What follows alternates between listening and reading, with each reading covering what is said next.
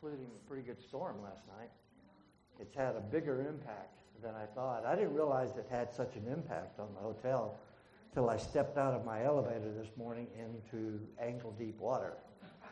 The lobby of the Diamond Head was awash, as it were. But they had an army of people in there with squeegees pushing it out, and it was running right back in about as fast. So anyway, and they said, by the way, there's one of the elevators isn't working. And I thought, well, my first thought was, is anybody caught in the elevator? And the hotel people went, well, we don't know. I thought, shouldn't somebody check maybe? Take a look.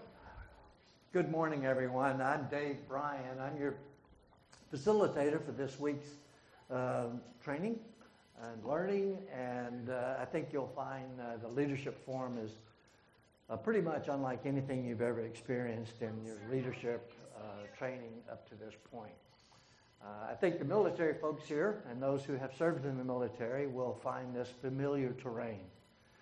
Most of what we talk about here, from the very first presenter at 9:30, will sound very familiar to you. Why? Because here we explore the concept of leadership from the perspective of servant leadership. The idea that mission first, people always isn't just a cliched statement in the military. It really serves us well, we have found, throughout all organizations. One of the reasons the Leadership Forum was created about 12 years ago was to answer a problem, though, answer the call, to try to raise up a generation of business leaders who would, in fact, understand that there's a lot more to leadership than sitting behind your desk watching your spreadsheet. That there's a difference in management and leadership. That, in fact, people are your most important resource, et cetera, et cetera. This is all going to be made clear to you. These 3 days, by the way, are going to go by very fast. It may sound like it doesn't because we're off to a slow start this morning, but in fact, it goes very fast. There are 6 sessions over 3 days, 1 in the morning, 1 in the afternoon. There's lots of free time. I'll cover all of that with you here shortly. But the first thing we want to do is to give some important people a chance to say welcome to you. We're expecting our Google Cloud sponsor, Scott Froman, to be. Oh, hey, Scott. I'm sorry. How could I miss that shirt?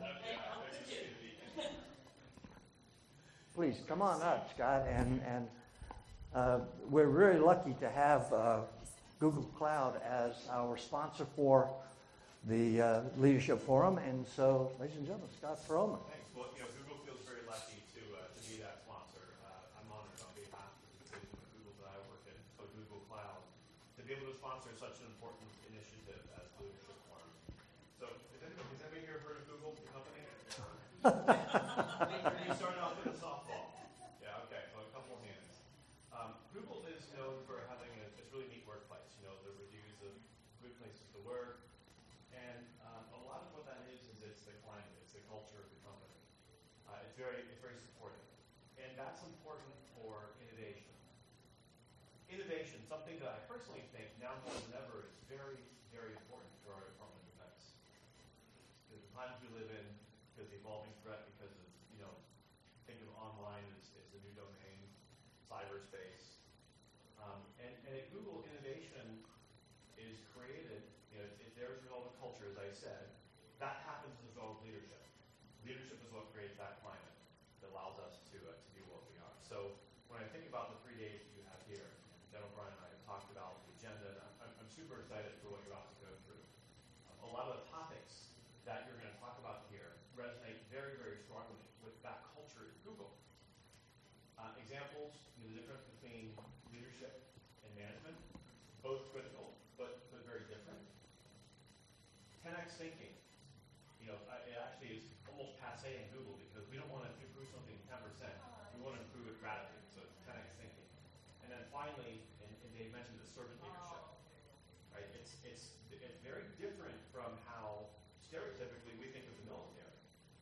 You know, the commander's there to serve her people. The commander's there to help. What do people on the front lines need?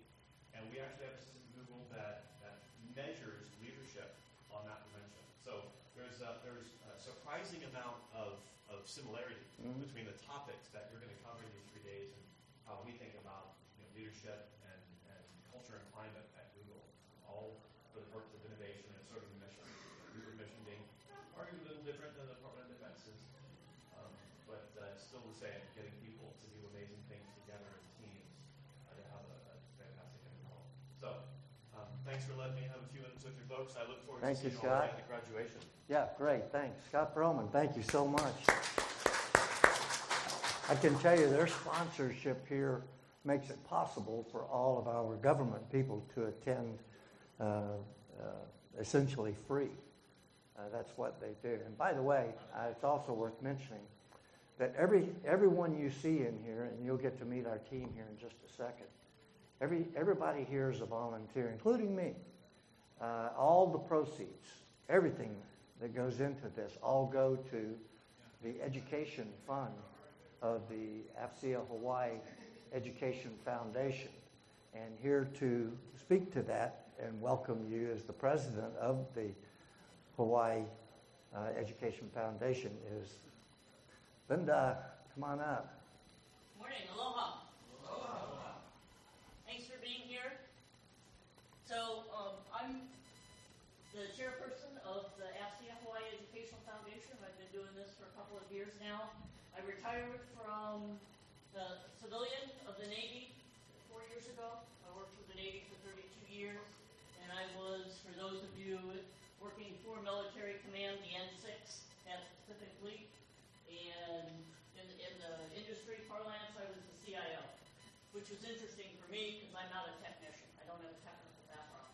But I found myself in a position to be where I was between the operators on the military side, the technical community that worked within the government and industry partners, and the leadership, and I found myself translating a lot. Just to try to figure out what the military needed, what the technical community could do. I grew up in the budget world. I figured out how to get money so they could get that stuff. And then I turned to the operators and said, here's the stuff you got to figure out. Let's get you trained, figure out how you use it, maintain it, and go from there. So it was a very interesting experience. I feel very strongly about leadership and about people and about mentoring. So this is a unique opportunity that you have here. There'll be a few more people coming in. You'll have some incredible presenters that have great careers. A number of them have been prior active duty.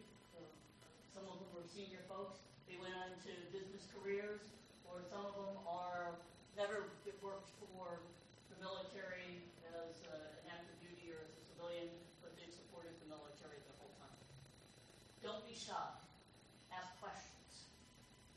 The other resource that you have are the people that are going to be next to you and in this room that aren't going to be the older folks like us that have been around for a while and regale you with sea stories, as we said in the Navy. But you guys have experience. You're leaders today, and you don't necessarily know it.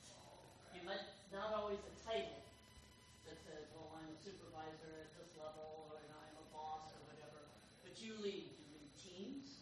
You lead people. You know, some of you have families. That's a leader. You may be coaches and elsewhere in life to do that. The other thing I would leave you with is if you don't have a mentor, get a mentor, and you should also be a mentor. So sometimes the military organizations will assign mentors to people. Find people who you may work with, find people who you may know that you can talk about your career, you can ask questions. You may also have people that are younger than you. Sometimes they're still in school. Talk to them about, hey, how do you figure out what you want to do in life? How do you figure out what you want to be? It helps you personally when you're a mentor. As well as it's an opportunity to give back. So thank you for being here. I will say for closing, let's go back to what we call AFCEA.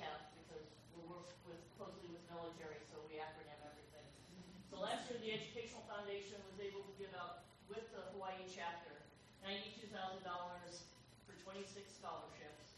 Over the last 4 years, we've given 105 scholarships for $250,000. And since 1997, the chapter and the Educational Foundation has given about $2 million in scholarships, grants, science fair awards, and other specific donations to other nonprofit organizations here in Hawaii. So part of it is when you guys are here learning, we're able to have support from industry partners as well as hold this during TechNet, which helps our chapter and helps the Educational Foundation, and then we help the community. So thank you and good luck. Thanks, Linda. So he will pick his moment when he decides to pop in, but I'm expecting a former commander of the U.S. Pacific Command, Admiral Dick Mackey, will be here. But I never know when he's going to show up.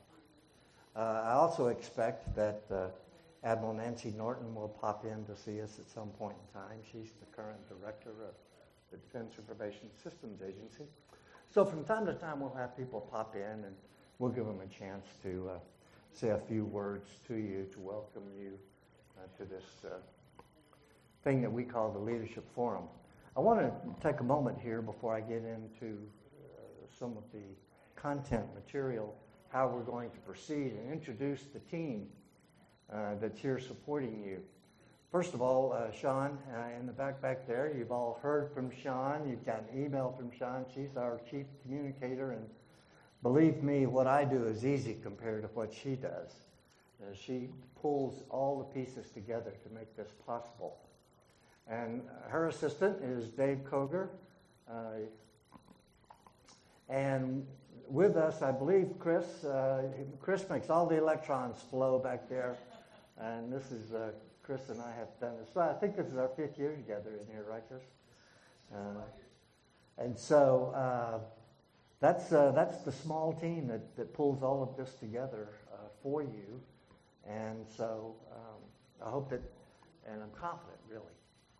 We've done this now 7 years here at this conference, the AFCEA. It was called TechNet Asia Pacific, and now it's called TechNet Indo-Pacific. That was a change this year, wasn't it? The command changed its name. Well, yes, so it's now the Commander Indo-Pacific Command. Yeah, so, nothing's more steady than the rate of change, right? I mean, just when you think everything is never going to change, and then it does. So let me now bring up Sean. She's going to cover some admin items for you. Come on in, Amy. Find a seat in the back there. Chris, this is Amy Fadida. Amy's your first speaker this morning. So Sean's going to come up and cover some administrative things for you. I tell you, and I'll mention this a couple of times because we actually treat you as adults in here. We actually use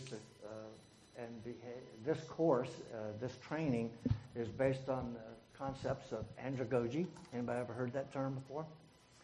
That is a term which is used to describe adult learners as opposed to child learners. When you were in school and you had a teacher said, Tyrone, you don't have an idea. I'm just going to tell you what you need to know, and then I'm going to test you and have you feedback. I mean, that's how we were all schooled, right? That's called pedagogy. And where the teacher is the font of knowledge. Well, in the Leadership Forum, every one of you is considered. I mean, you're all grown-ups, and you've got a whole basis of experience. When David Friedrich, when he walked in this morning, I was stunned. He and I were generals together in the Army. Here he's in here. He'll be someone you'll want to get to know. He's a great Green Beret general. But this is a course by adults for adults. And when I say that, as Sean's going to cover a number of things here. We don't have breaks scheduled. We don't have, we ask you to turn your phones off, and she'll cover all of that and everything. But you know what? If you need to go to the bathroom, get up and go to the bathroom. If you need to go get a cup of coffee, it's right outside. Go get yourself a cup of coffee. We just don't take up scheduled time for that sort of thing, and so hopefully we'll get some more of the class in here. We're now up to about a third of what we're expecting. This should be, at some point in time, a full house. And hopefully they'll find their way here during the day. But first, let me introduce you to Sean McKee, who's going to cover some important admin information. Hi, good morning. First off, registrations, because I know I sent the last email out a little late yesterday. If you haven't registered, and I'll say it again for the people who've come, on our breaks or in between sessions, we'll make sure you get out to get your badge. The important piece for the badge, as I said in the email, is security.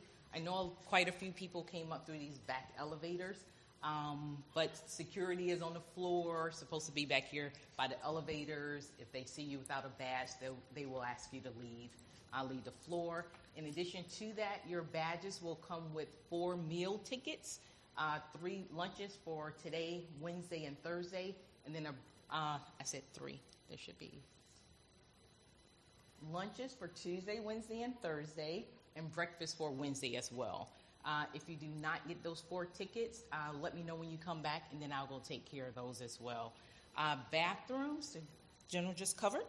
The bathrooms, as far as locations for the restroom, when you come out the door of this room, make a left. You'll see elevators to your left-hand side. Just go past those elevators, make another quick left, and then make a third left into the bathrooms just before you enter the hallway for the exhibit area. If you get into the exhibit area or the hallway where you see other vendors, then you've gone too far. Just come back and at that point make a quick right.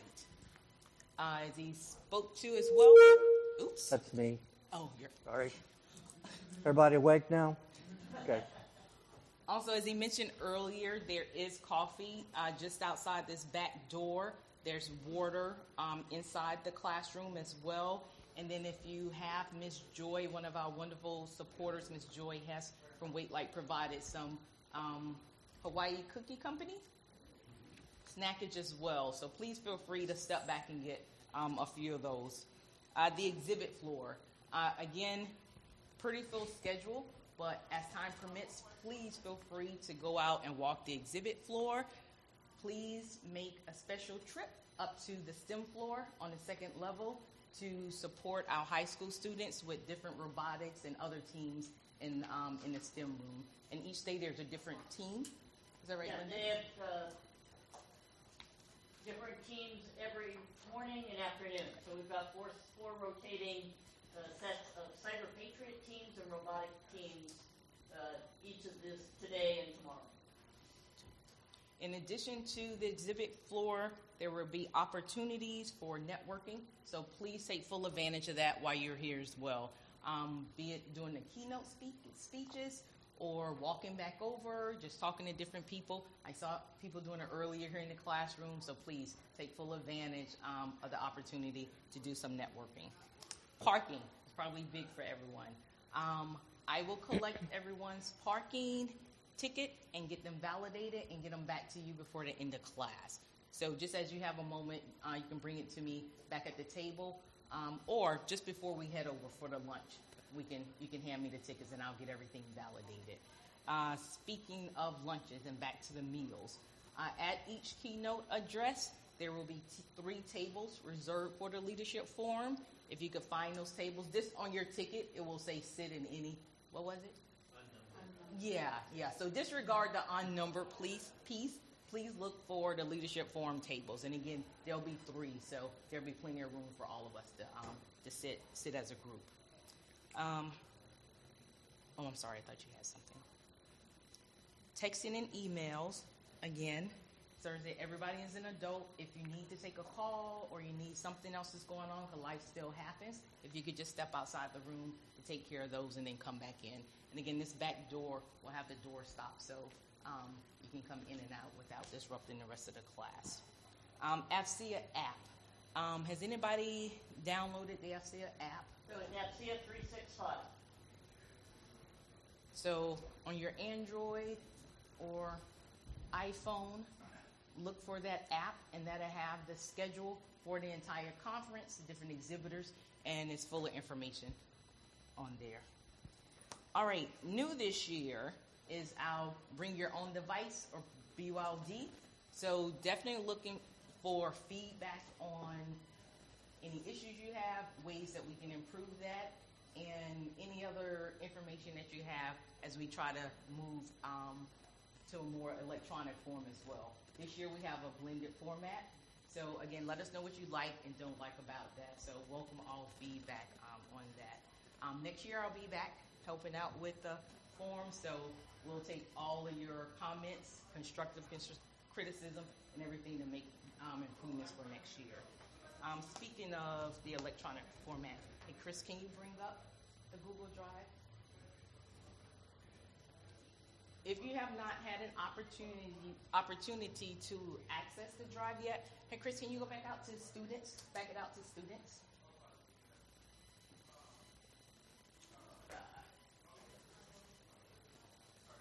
So in your emails, in the email I sent, the welcome email and a follow-up one, there should have been an email invite to join the Google Drive specifically for the leadership forum. It should say students, and this is when you open it up. These are the folders you will see. Inside of the course content folder, you will find, you don't have to click this one, Chris, but in the student guide folder is a PDF form of the entire student guide to include all of the bios, the exercises that you're going to be doing, all in a PDF form. So if you want to follow through the course that way. In addition to that, inside of each session folder, you can go to session 1. Perfect, thank you. Okay, so inside of each session, you will find if our guest speaker or presenter provided or will be doing a PowerPoint brief, you'll have that brief inside of the session folder. In addition to it, you will have the reading specifically for that session as well. And then there are 2 other forms inside of the folder. One is, they're both for your small group exercises. One is a Google Forms. So if you complete that, it'll automatically feed the information back to me so I can capture that. If you're more comfortable just doing it, say, in a Word format, you also have the option to open up the Google Docs form as well and complete it. In addition to that, we've also provided a hard copy of all the exercises, the small group exercises in your binders. So if you're more comfortable handwriting as opposed to electronic, or you didn't bring your electronic device, you also have that piece of paper in your binders as well. The only pieces that we will probably ask you or will make mandatory to complete electronically will be your personal leadership philosophies. And again, you have 2 options to do those. You can either complete it on the website, or again, if you're more comfortable doing it hard copy, once you complete those, if you can give it to me to scan in prior to you leaving, then I'll scan that in as well. I think that is it. Any questions for the website or accessing the Google Drive? All right, great. Okay, great. Thanks. Thanks, Sean. You're welcome. So let me just take a few minutes to talk about a couple of things that I think will be important.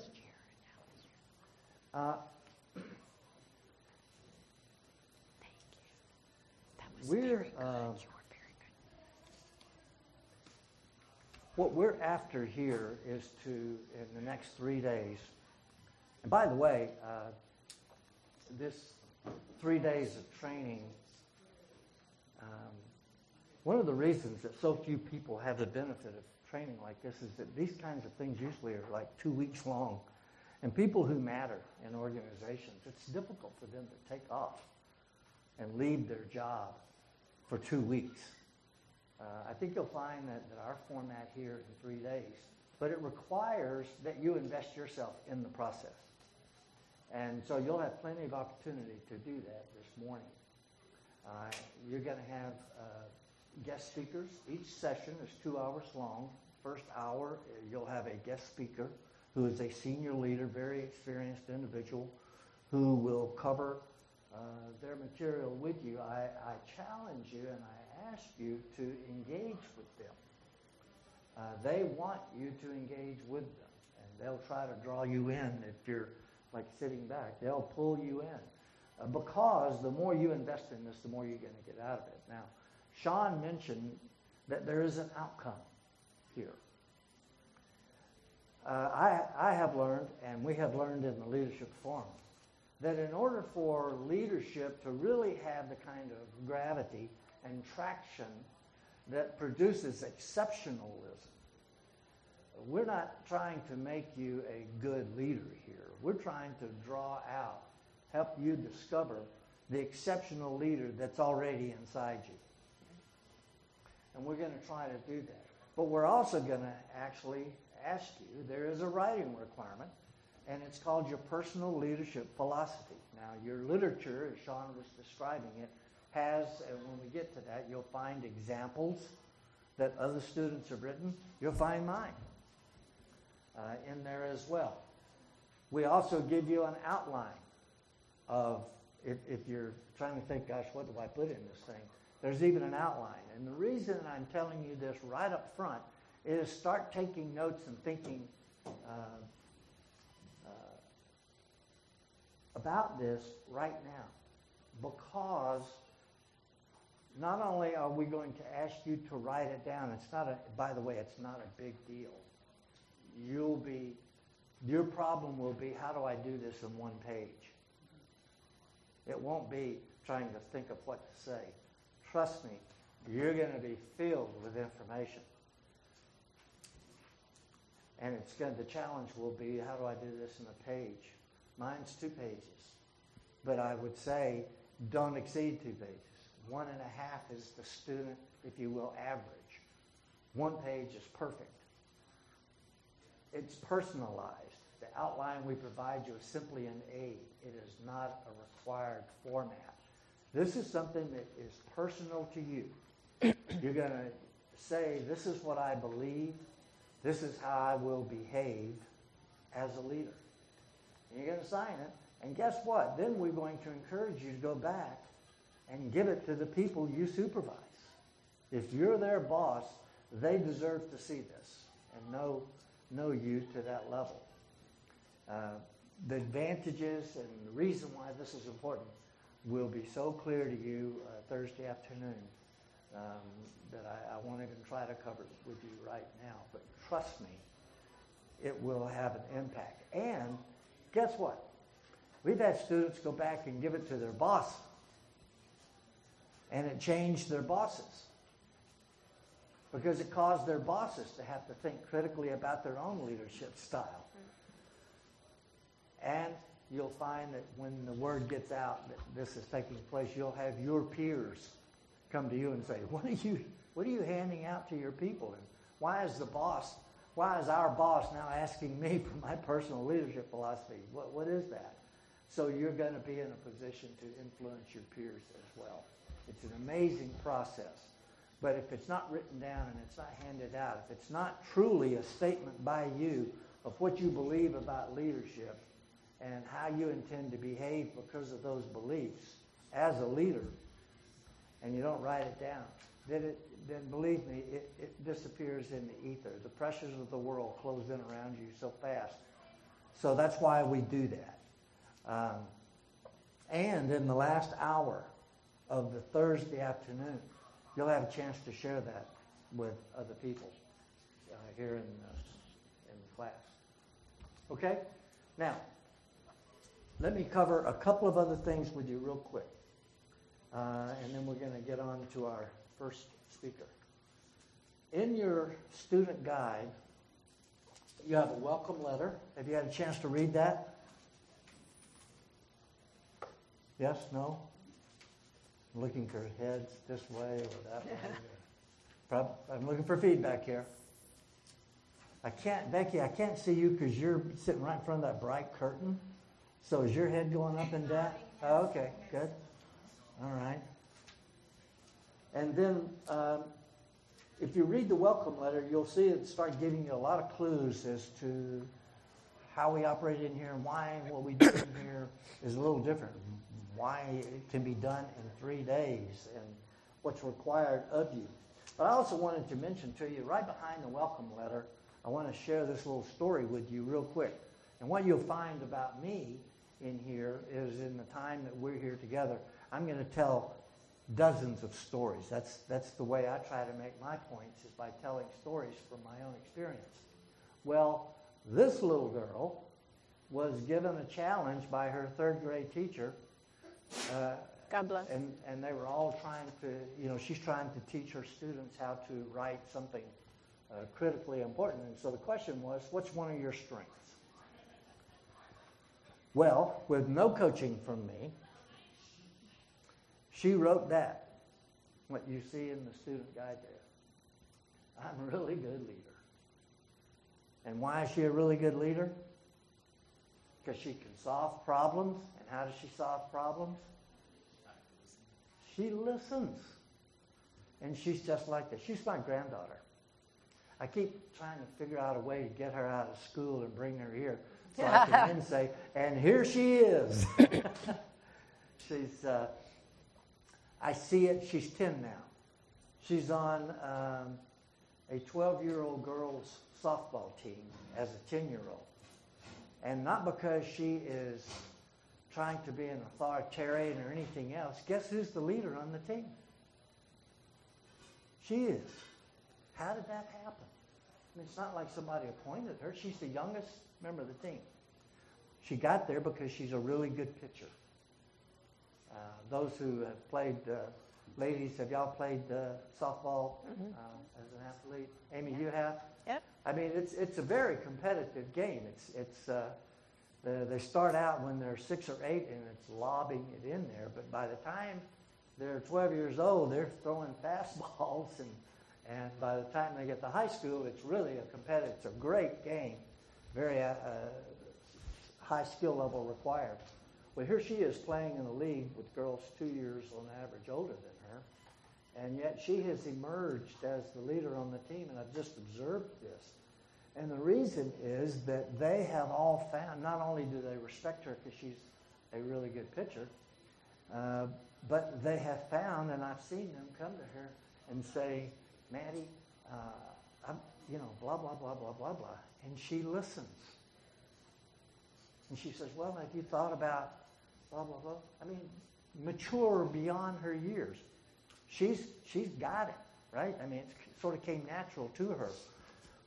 Well, that doesn't happen to everybody.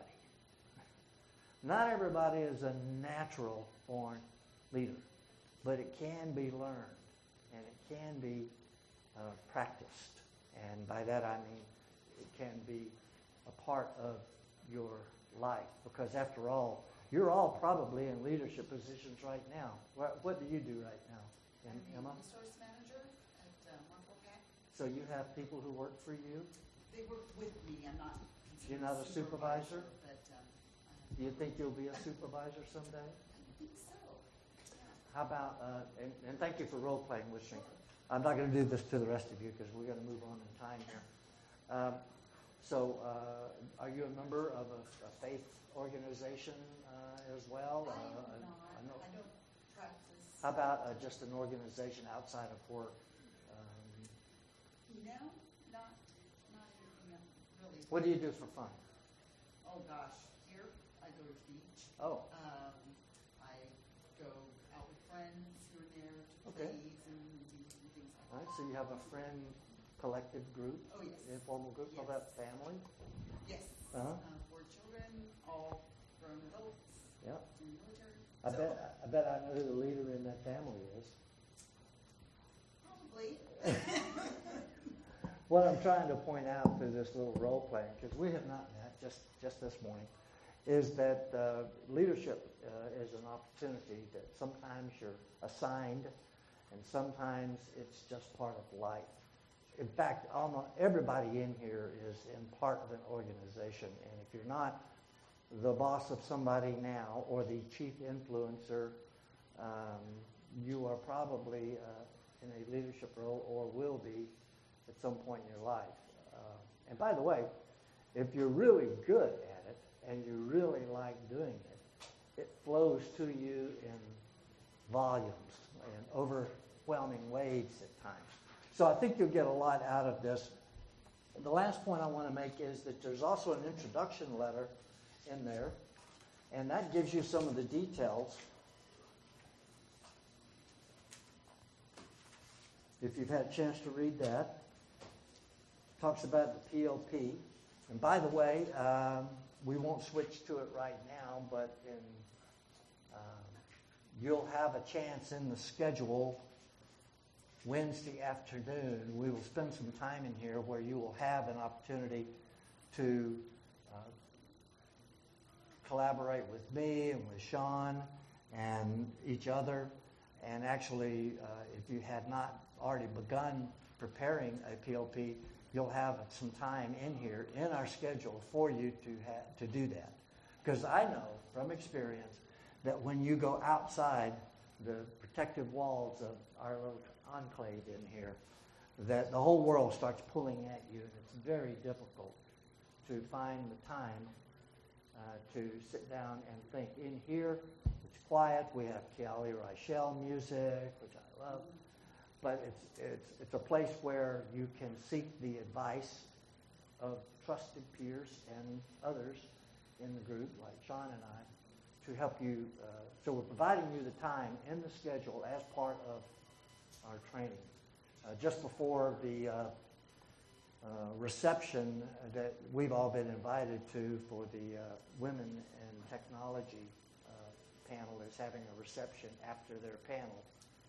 Their panel ends the same time our day ends in here, and you've all been invited, and that's in your schedule as well. So, as I said, what we were going to do, time permitting this morning, was actually go through the schedule with you. The schedule that's in your student guide is the schedule. Whatever they had in the pamphlet, which they printed out months ago, is wrong. So, the schedule that's in your student guide is the schedule that we're following here. And the first session of that starts at 9:30, and we're exactly 9 minutes late doing that.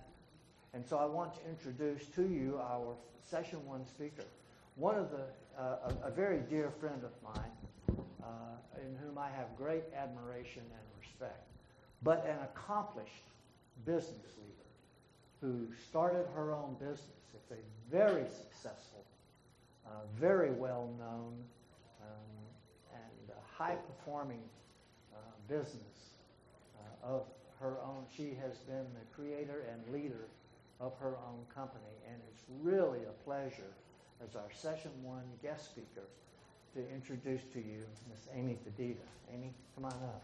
Thank you.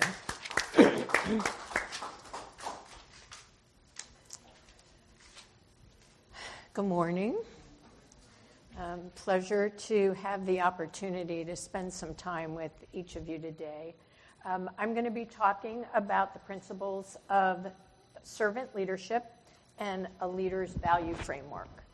And before I get started, I thought it would be helpful for me, if you don't mind, if I know who you are. And anyone here not in the service? Anyone from industry? Okay. And where do you work? So I work for Oracle? Great. Okay. And everybody else is in the service? Am I okay with the mic? You're good? Okay. So, Nicolette? That's okay. These are my note pages. I keep these. And, I don't think I've written this at all. And Tyrone? I work at Pay in cybersecurity. I'm retired from that. Yes. Session Pacific Fleet. I work in modernization, so upgrades for C5I systems. Thank you. Hi. Paul from Pacific Air Forces. I do And what do you do at Oracle? Yes, so I'm Becky Frank, 32 years in the industry. Yeah. Working with federal and Department of Defense for the last 15. And I work for the tech stack and cloud platform. Great, thank you. And Stephen? Captain Stephen Page, I work over at USUPAT. Current operations in the G6 right now, but I've also had some exercise back as well. Thank you. And Hey, hi. Scott Randall. I'm with PACAT right now. Have a little bit of SOCOM experience, fun in Korea, some tactical experience as well. Great. Well, thank you. So my name is Emma Norbury. I work with Mr. Ellis over at Information Environment Division at Monmouth-Pac. I'm the IT resource manager. Basically handle all the IT requirements for the command. Great. Thank you all very much. Dave had shared a little bit about me with you in terms of having my own company, but I've actually worked in the government market. I've never served in the military, but I have supported the military and civilian agencies through industry. So I spent about 20 years in the telecommunications industry at AT&T and Lucent Technologies, and then was a chief operating officer in a small 8A firm, and then I started my company about 22 years ago. And over the course of that time, I've had the opportunity to work with a number of wonderful people, learn from people, and also gain a lot of experience in managing, leading, as you all know, excuse me, I'm sorry, managing and leading are two different things. But I've learned, I think, the most from the people that I've had the opportunity to collaborate with over the years. And it's part of what I value in leadership, to know that you lead to take care of the people that you work with, and that it's the true assets that you have are the people in your organization. It's not your budget. It's not the product that you make or the product that you operate. It's the people.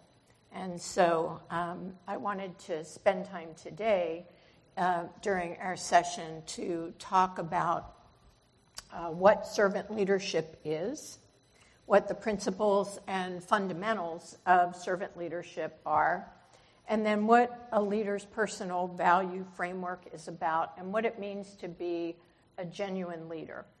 And then talk a little bit about what the characteristics are of leaders. And then I'd like to spend time asking you all about the kind of leaders that you are, the kinds of leaders that you've experienced, good, bad, and ugly, and be able to have all of us think about what that really means to us and how we grow from that. So in addressing what servant leadership is, servant leadership has been around for thousands of years, but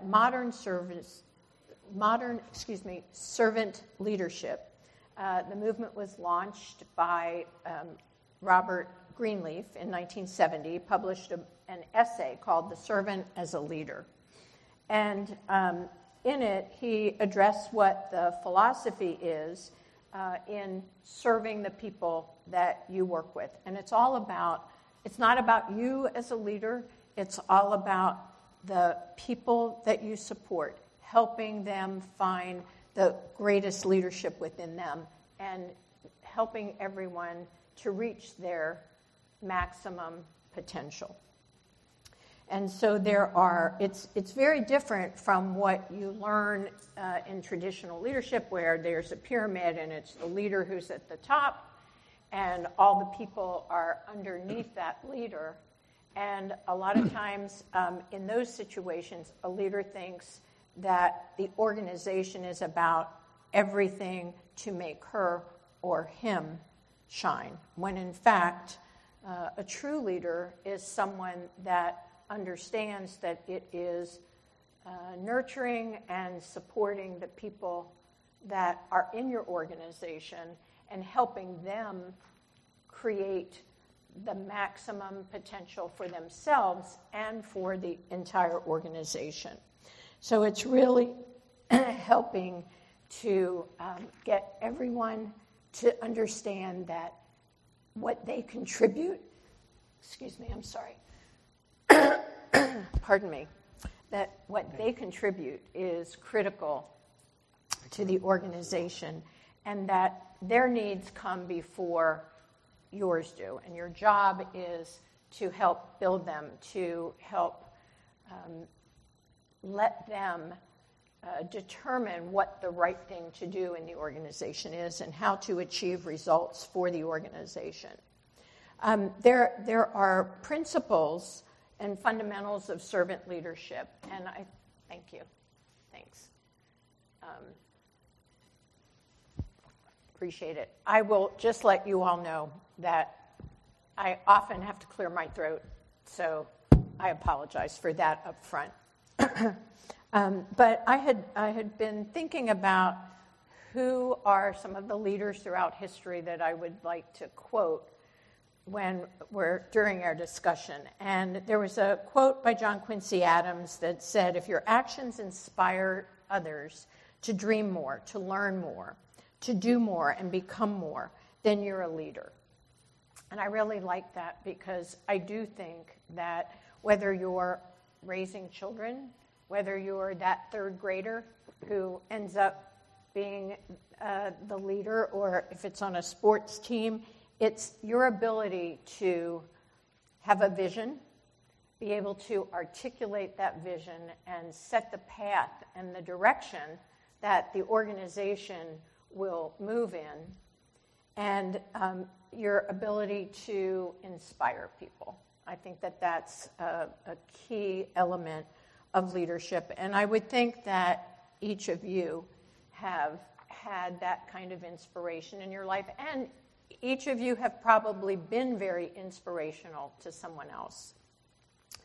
So if you summarize servant leadership, it's emphasizing the ability to facilitate and help other people grow, and also to help achieve maximum potential, whether it's an individual or if it's the entire organization. But it is enabling people to become successful.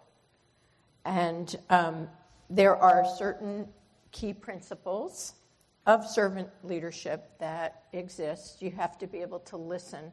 Listening to people is really important because you're not going to come to understand what does motivate someone if you're not listening, and you've got to be open to learning. All of us are learning all the time. And so I think listening is one of the most important attributes of a leader.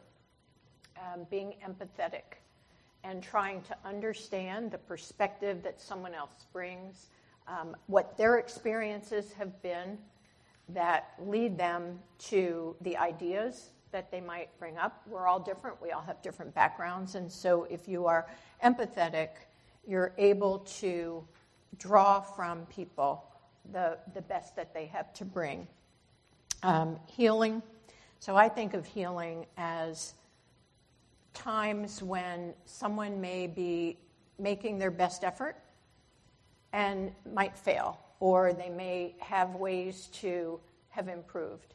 And so to help them understand that their effort is appreciated at all times, and it's okay to fail or it's okay to fall short in some way, and help them feel good about what they learn or what you learn from a situation that may not have turned out the way you had wanted it to, but you learn from it, and the next time you do better. And a good leader, I think, has to be very aware of their surroundings, very aware of the people that they are serving as customers, as citizens, and the people that they serve within the organization, to understand what's happening at that time, to be able to make decisions and to be able to get the team to make decisions by understanding what it is that they are thinking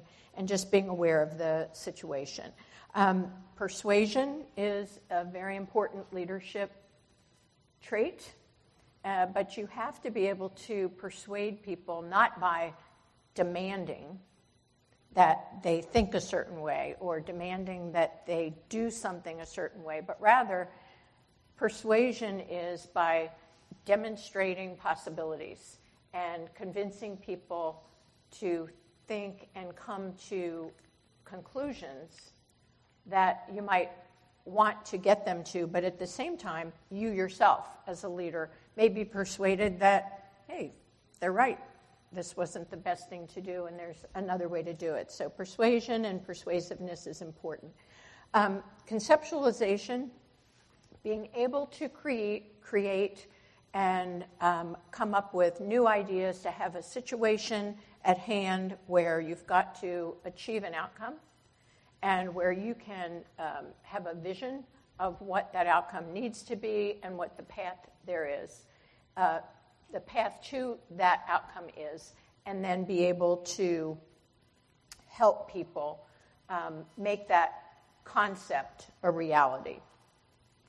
Obviously, foresight, taking time not just to think about what empirical data you may have, but to be able to really think ahead and think about what you want the outcome to be, how you want people to be able to thrive, and what you need to do to help them do it. And then stewardship, I think mentoring people and guiding them is probably a trait that not everyone in an organization that is supposed to be leading has really learned what that means. I mean, we all have brothers, well, maybe not everybody, but brothers and sisters, and you have relatives. And so when you're the older child, sometimes even the younger children, you'll take someone under your wing, and you will provide that kind of stewardship and guidance for them. And I think that that's probably one of the most important things about leading people, is to recognize that each person has a different need and a different way that you can get behind them and support them to achieve their goals. Again, being committed to people's growth and understanding that their goals and objectives may be different, but for each person in your organization, for each person in your organization, you should be taking the time to figure out what are their goals. What do you need to do as a servant leader to help them achieve those goals? And then this is not just in the workplace or in the family, but just in general, all around us, building community. A good servant leader understands the need for that and the value that comes out of that by being able to establish commonality and a sense of belonging that the organization can live and work by. Any questions or feedback? I mean, I'd like this to be interactive, so if there's anything that you all want to contribute at any point in time, please feel free. Anybody? Okay. So let's move on then to what it means to be a genuine leader. So values are what are the guiding principles in your life. Everybody has a core set of values, and we should be living by them. Leadership is within the context of those core values, and it's very important to guide people through those values that you have. I mean, who you are at home should be who you are at work. You live by a code. And people need to see that. People need to trust that. And if they do see that you are genuine and that you you say what you do and you do what you say, and that you treat others with respect at all times. You may disagree. Everybody has differing views. And if you are able, though, in an organization, whether you're the leader at the top or the leader within the group, respecting people and treating people with dignity and makes everyone feel much better about themselves and everyone around them, and it lets them all come together to achieve their goals. So, core leadership values: respect, integrity, being authentic. I mean, people know if you are true to your word. People know if you are real. And I don't know about you, but I don't want to be in an environment that's disingenuous. And I can't respect someone who is not authentic. And I don't want to follow someone. And I wouldn't expect anyone to want to follow me if I was not true to my core. Courage, I think, is a very, very important attribute of a leader. And you've got to not only be courageous to lead people through difficult times, but you've got to have the courage to stand by your convictions and the courage to take on challenges that people may bring your way. You also have to have the courage, I think, to let the people in your organization make mistakes.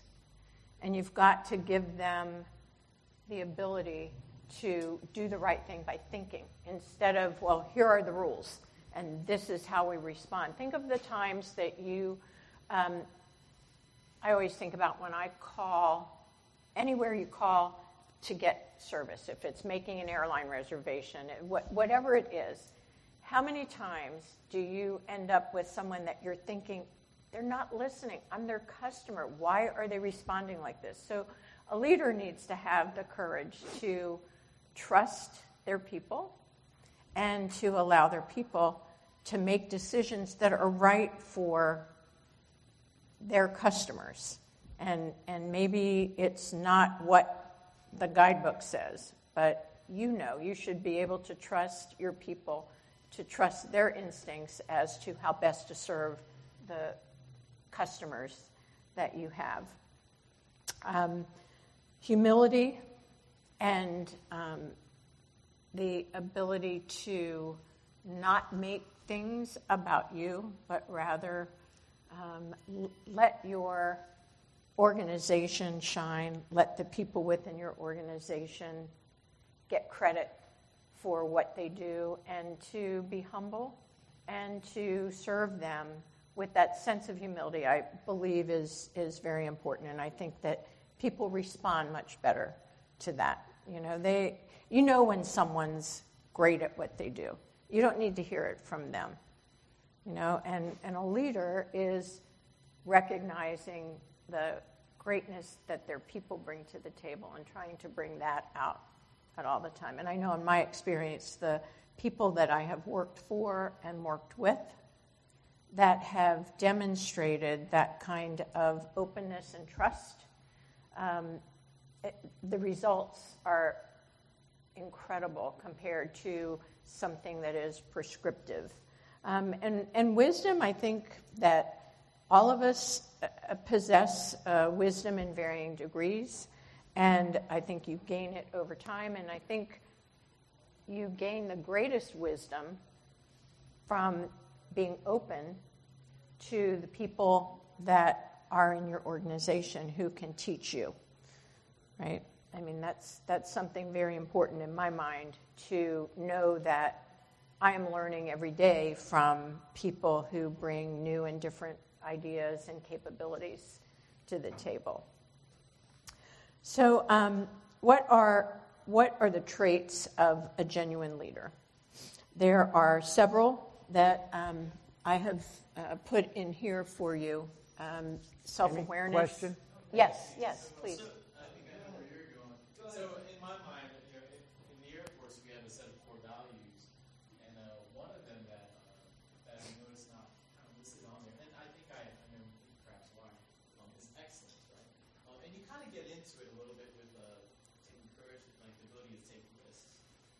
But is there value to having excellence as a core value, and maybe striving to be excellent? Maybe I should clarify like that. Striving to be excellent as a core value. I think so. I think that to have a passion for excellence, to always strive to be the very best that you can be, and to always push yourself and your teammates beyond what would just be acceptable. I believe in a commitment to excellence, and I try to encourage people that I support to always push themselves for that excellence and to execute flawlessly. I mean, that's more of a tactical response to things, but I think that has to do with a commitment to excellence. And so I agree with you that excellence is part of your core value that you need in an organization.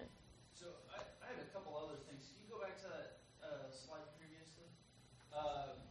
So in today's modern day cancel culture, everyone's front and center, and any mistake that you do could be the end of your career and possibly your life. It is crazy looking at these things, saying authenticity, where you may not agree with everything that your company is doing or the military is doing.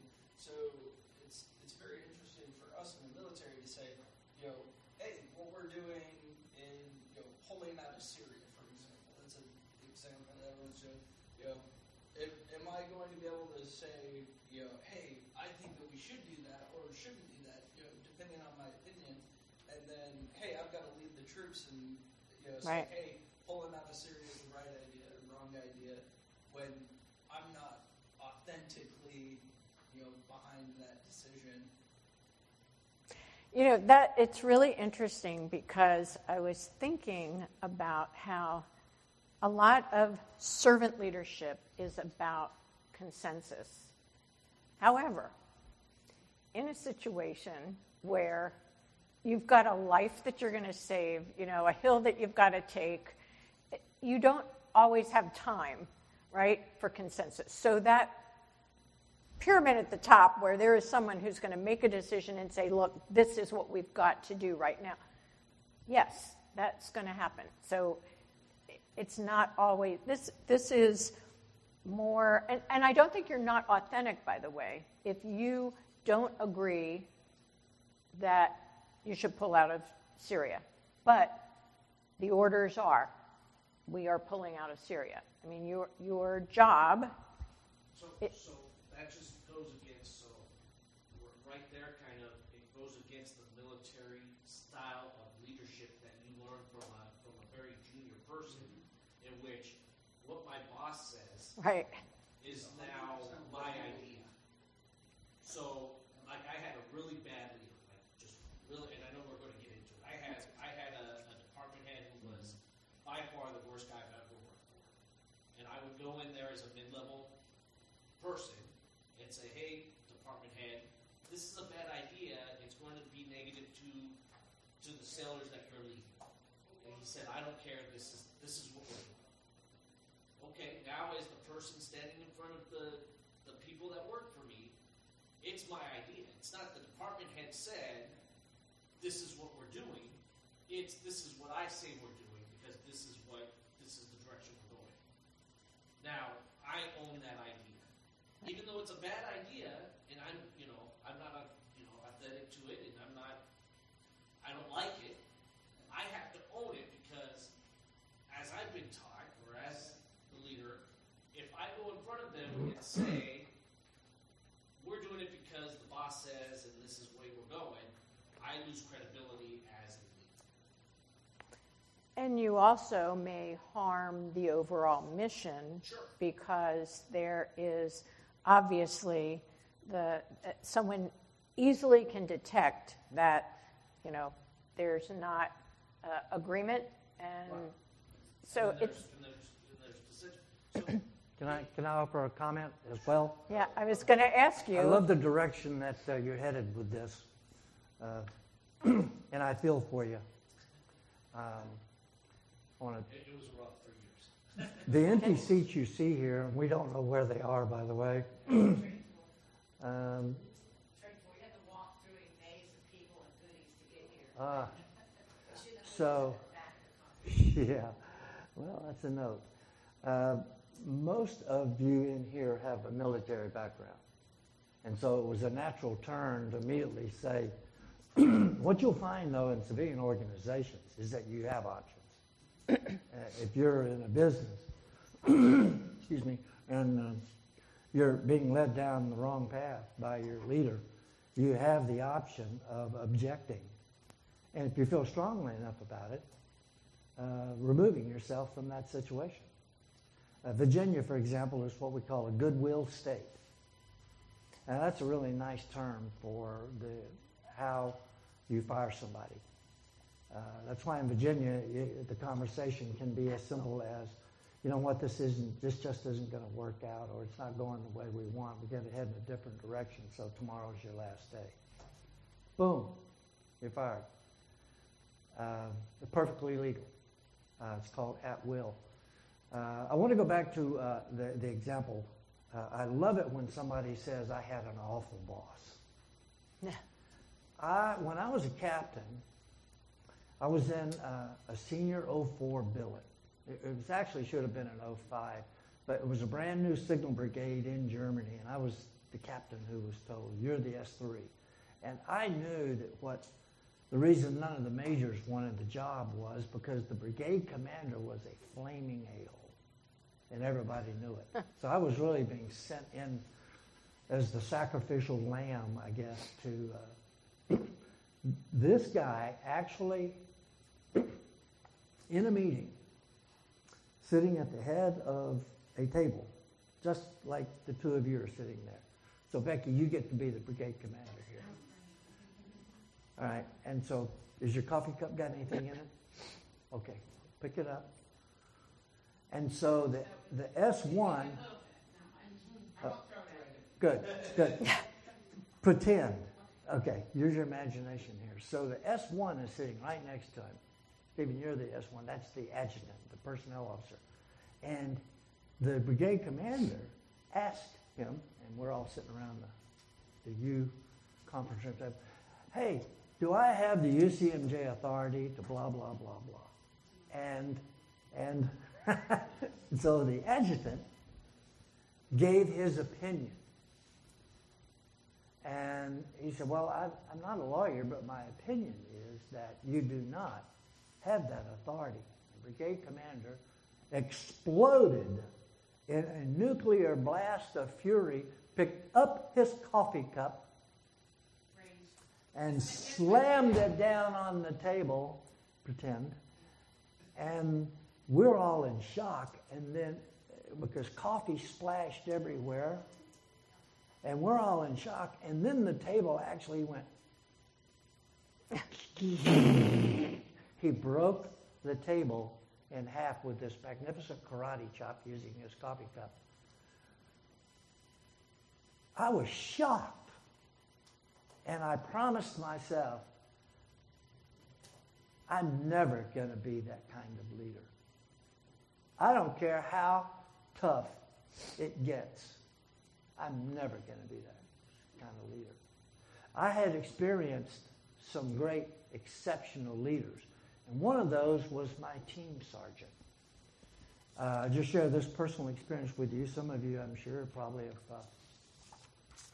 heard what it sounds like when live rounds are coming at you as opposed to going away from you. It's a different sound. The first time you hear those striking the leaves of the trees over your head is quite a surprise to you. Well, I was the officer in a detachment that was under fire, and so the team daddy came up to me and said, Lieutenant, what are your orders? I couldn't talk. My mouth was so dry that it was My head is filled with things, and my training is all coming back. I'm completely focused. But I couldn't get anything out. My mouth was as dry. It's called cotton mouth. That ever happened to you? And my sergeant reached down and picked a pebble up off the ground, stuck it in my cheek, and saliva immediately flowed. And he said, "No, this is all the time. Things going on." And it was just this like moment, almost a scene from a movie. It was just pebble in my cheek and saliva flowed. And he said, "Lieutenant, what are your orders?" And I said, Section A will engage with direct fire. B will maneuver left. Blah, blah. I issued some orders. I forget exactly how. But we were trying to disengage. We knew we had a superior force in our face. And so we had to disengage. And that's how you're trained to do that, right? You face fire, maneuver. The next one gets in position, opens up fire. The enemy shifts. Then that allows you to disengage and move to it. So it's but I learned from that sergeant about stay calm. An exceptional leader is calm. Have you ever worked for a leader who was a screamer? Yes. Who yelled? It's awful, isn't it? Please don't be that way. Let me talk you out of it, if I can. The people around you are offended when you step on them with your voice.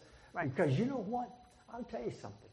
And at the heart of it, I guarantee you that is not a principled person. Right. In fact, they probably have an inferiority complex, and were they not in a position of authority, would never be able to command any of your obedience to their orders. Or in the business world, do what you tell them. Right. Right. I think that we do a pretty good job, especially in the contemporary military of today, of weeding out most of those. But you know what? We still have toxic leaders. I don't know why we do, because they're totally ineffective.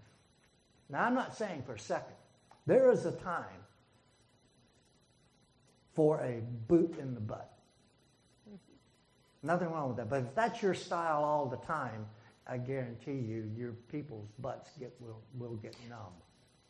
And it will have an increasingly a less effect than you would desire. How much better it is to be an exceptional leader who's principled, who's authentic, who has all of those characteristics woven into the very fabric of their beliefs and therefore their behaviors.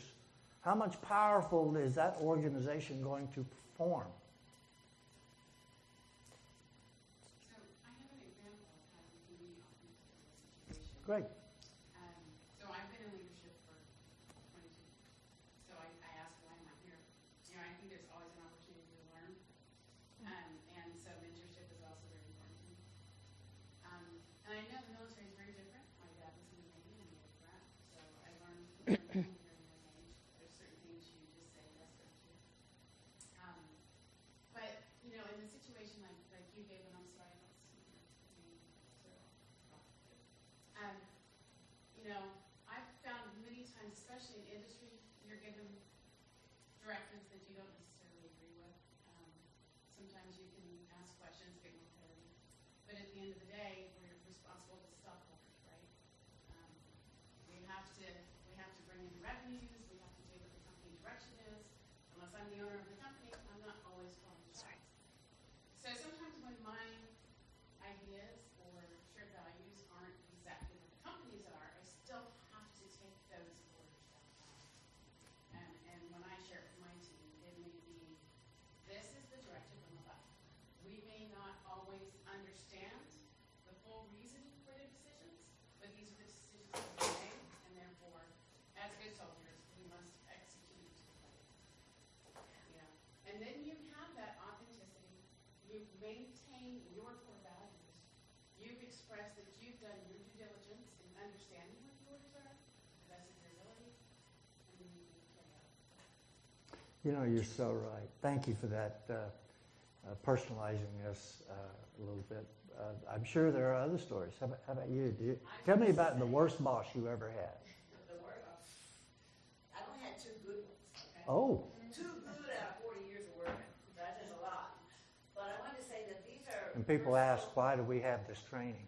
I see these as personal values, and then organizations have values, and they need to align to be happy. So I didn't want people to be confused that your organization has values and a culture, and these are personal ones we're talking to, and you may get a conflict. So a lot of military get out after a while because they don't align. So don't be confused that these don't fit with my organization because they're personal. But do you not think that you should be able to align your personal values and your core values with those of an organization? It's very difficult to be who you are as a person and then have to be something that goes against all. You can't, I don't think you can truly lead that way. You can't, exactly. They have to match something. Exactly. Business, like you said. But you also can only control kind of like your bubble. So you can be a great leader from your chair with your followers. You may not be able to change the people above you, but you are a great middleman. Although I think you can, I thought about have you all seen the movie The Last Castle Standing, I think was the name of the movie. Robert Redford. Oh, he's in prison? Yeah, it was. The general who got thrown in prison? Thank you very much. Yes. That was it was a fabulous movie, and it was all about, it was totally about servant leadership. This was, did anybody see that movie? I think, Dave, you did, right? Yes. And so it's well worth checking out because it is all about the general who was, I guess he was court-martialed and sent to prison. And it was a group of soldiers and military folks who were in prison for whatever reason. And Tony Soprano, except he wasn't Tony Soprano in this, but Jim Gandolfino played the warden, who was also in the military, of course. And he was a horrible leader. He was a vicious leader. And Robert Redford, who was truly a visionary leader and able to get all of these current prisoners to remember what their core values were as soldiers and people in the military. And they took the castle. They took back the castle. And it was terrific. And it was all about the fact that maybe this person has the authority because that's the rank. But if it's wrong, you don't mutiny, but you find ways as a true leader to stand up for what is right. And I think that that's an important quality in a leader, to let your folks live by that code and to listen to them when you are wrong. I believe. I think you're right, Amy. And one of the challenges that all of you are going to have, I'm getting to an age where, I'm really focused on, frankly, my grandkids. It's this phenomena that occurs when you suddenly have grandchildren. But you're going to be leaders of a new generation of people who think that their feelings are facts, who think that their opinions based on their feelings should weigh as heavily or even more than the facts may lead them. This is a very difficult environment to lead young people today right out of college who should have learned the disciplines of logical analysis and synthetic thinking and reaching a conclusion based on the facts. In fact, many of them aren't interested in the facts because they're a lot more interested in their feelings about something, and therefore their opinions are based on their feelings. And that is going to be a whole new challenge, I think, for the workforce of the future, for our military in the future. And so, God help you, for those of you who are going to be taking on that challenge as leaders of them or as parents of them. So the approach to that too is, and I think we've all heard, like, you kind of start with why, right? And then that way you can get their buy-in and therefore their feelings behind whatever direction that we're Yeah. So if you could concisely switch to this slide. Why? I think this is the last, next to the last. Yeah. I think they have enough logical. And I think that's a great point. I think that every leader probably ought to take the opportunity when available to explain why certain things are being done a certain way or why you're making certain decisions about certain things. In a later session, we're really going to get into, I think this was a point that I'm sorry I didn't catch your name, Judy. We're going to have a session about trust. And being in an organization where people trust each other and trust their leaders. So when you have those times when, you know what, I don't have time to explain why, but we're going to do this, and if I get the situation later, I'll try to fill in the blanks for you. But it's always wise, I think, to work your boss's agenda. But sometimes if your personal values cannot be reconciled against the direction that they're going, then you have to make, maybe, if it's important enough, a bold decision. Right. Yeah. And the good thing is, Scott, not many people are probably going to ask you whether we should pull out of Syria or not in the Air Force. I mean, No, that was just an example. I'm not sure the president's going to say, just a minute, let me check with Scott Randall. Well, I'm sorry, I don't have the background information that this ambassador did. But you know what? Someday when you're, may I ask you, how old are you now? 34. Someday you're going to be 54. And you're going to be a very senior person, either in the military or in a business.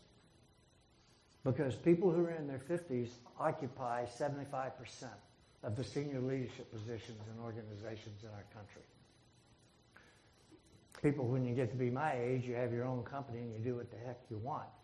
But you've worked your way through that.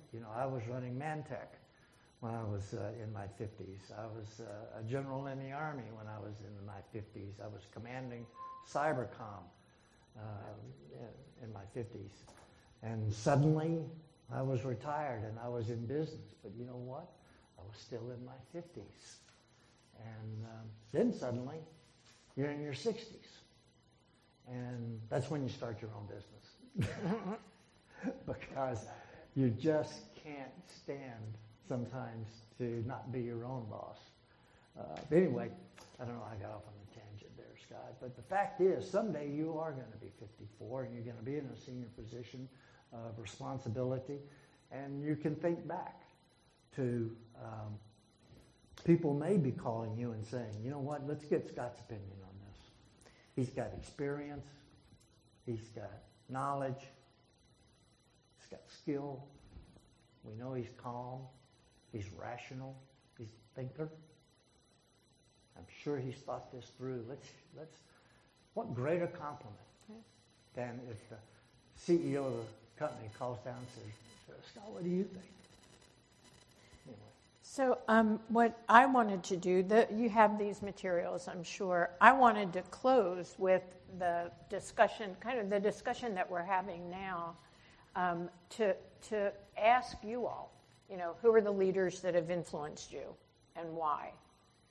And who were the best leaders and the worst leaders that you've had? We've kind of addressed that a little bit. But do you think we can close with just a few minutes of talking about things like who has influenced you and why? Yeah. So actually, my first boss in the military, she was the squadron commander of over about 125.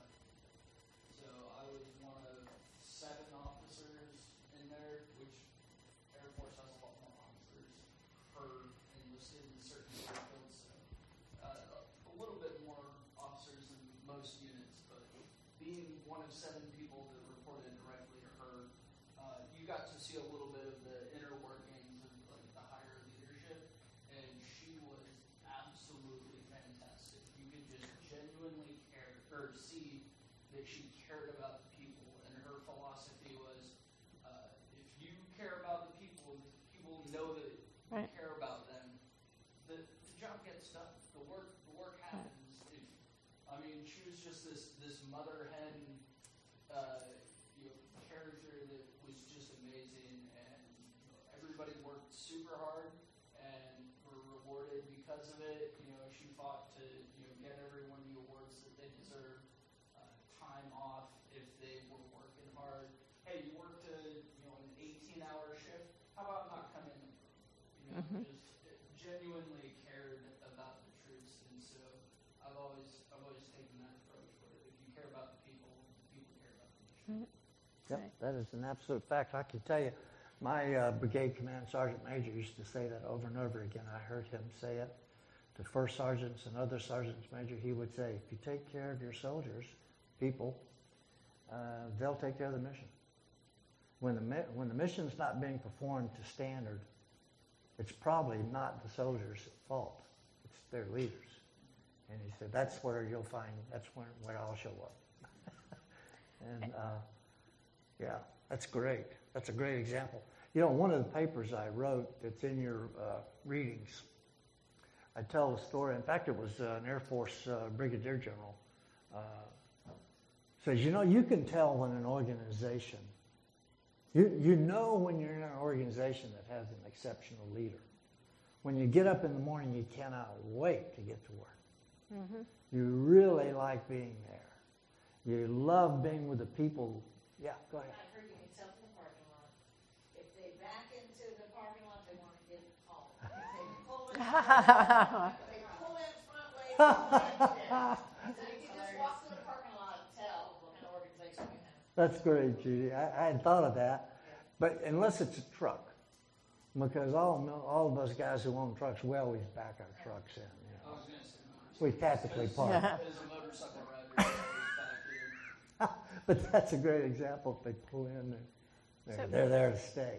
But we've all had those exceptional leaders in our lives. And what we're doing here is trying to call that out and make that a standard. We got pushed for time this morning. First of all, let me say we're going to move into the next hour, Amy, if that's okay. Sure. Thank you so much. Sure. We have your shirt, Sean. We have a shirt for you. I'm not real impressed with our shirts this year, but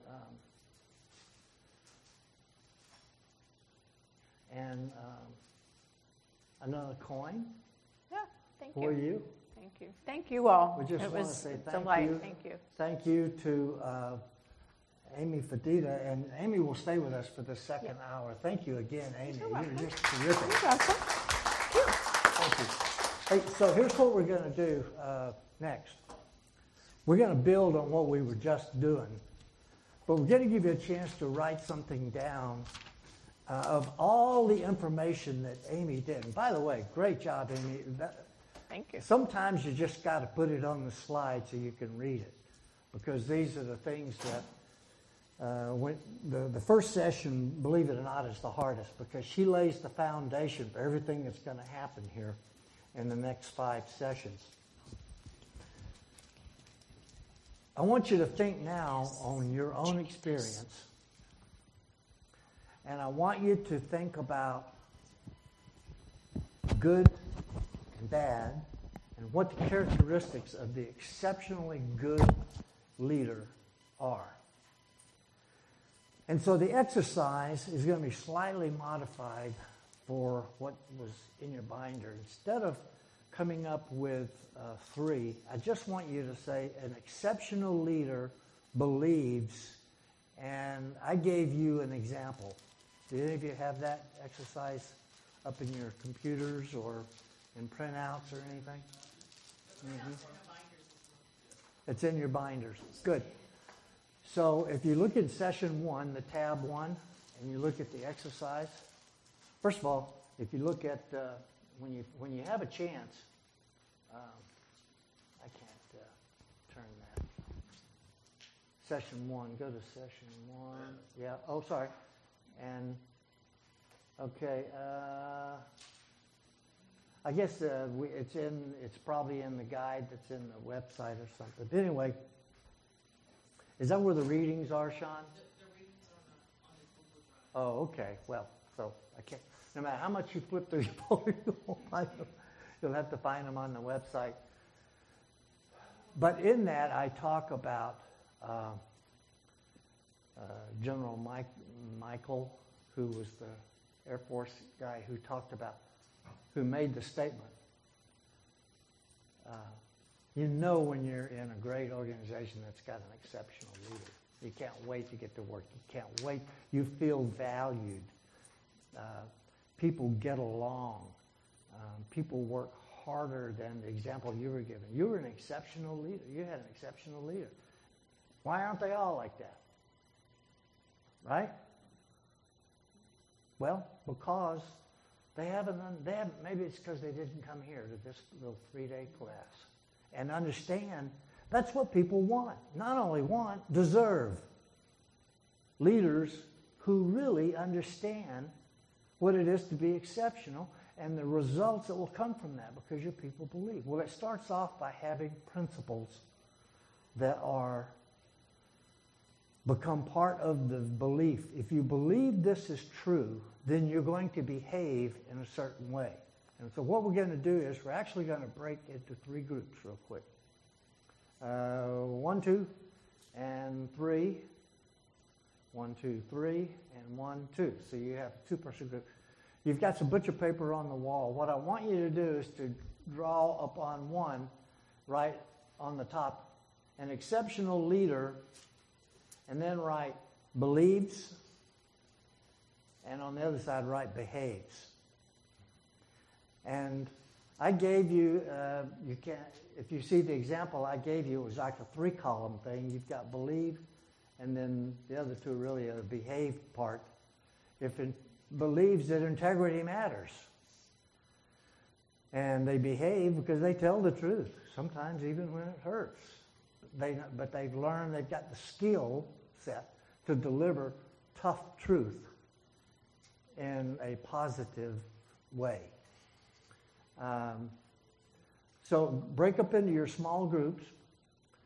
You've got your butcher paper. You've got some markers in the black containers. And prepare those things. And here's the thing. You only have about 10 minutes to do this. Because then each group's going to do some feedback with the other group. We go, okay? Everybody understand? All right. Great time for bathroom break and refreshments at the same time.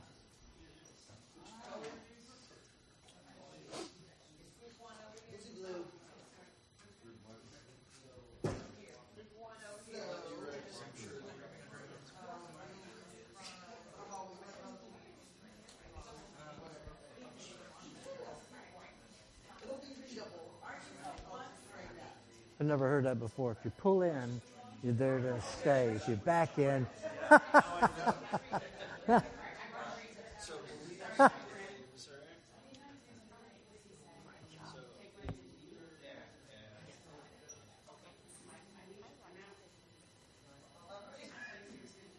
It's IE or EI, one of the 2. IE.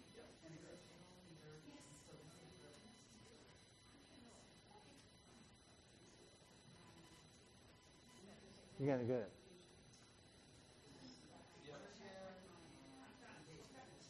Yeah? Yeah.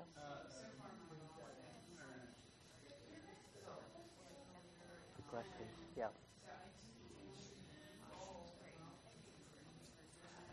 That's not, these sessions, George, are fluid. We have, it's really all about the outcome that we're seeking. There's an appreciation and an understanding of.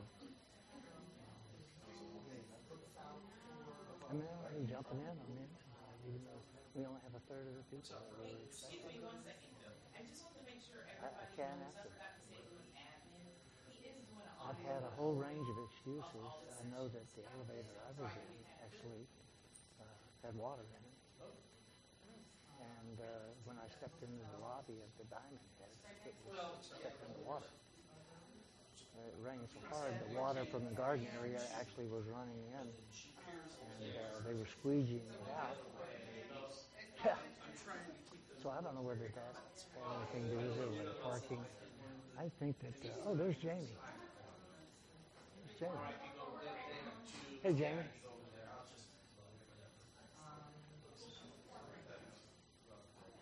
Yeah. Hey, Jamie. Good to see you. Yeah, great. George Galarisi, Amy Fadida. Fadida. Amy just said we're in the exercise portion of session 1 right now. No? Yeah, of course. You know the way here now. That's what I heard. In fact, Judy, one of our students, said she thinks a lot of the students who were on the way here got trapped in the exhibit hall.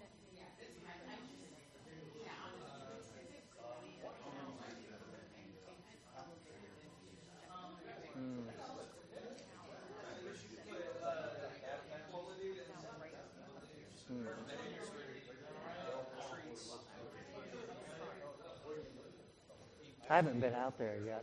I mean, this morning when I came over here really early, it was not an issue. But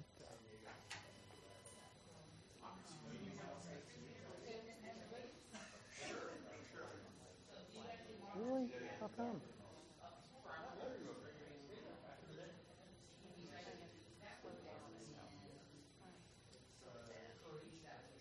Want some coffee?